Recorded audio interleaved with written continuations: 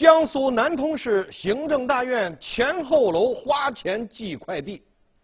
说前两天啊，在江苏南通行政中心大院工作的这个董女士签收快递的时候呢，发现有一份普通会议通知，竟然是同在一个大院里办公的另一个部门花了20块钱寄来的。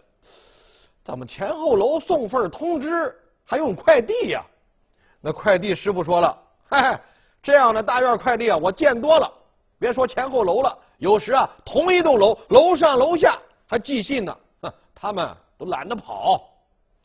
对于这种雷人事网友们也是纷纷议论呐。有人就说了，说到底就是老百姓的钱，他们花起来不心疼。还有人说小洞不补，大洞难堵，政府厉行节约，应该从每个细节做起。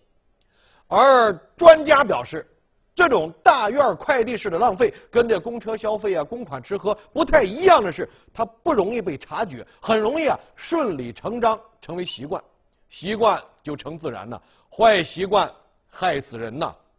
这正是公务人员省腿脚，前后两楼快递跑，可知这种懒作风也是浪费，得改掉。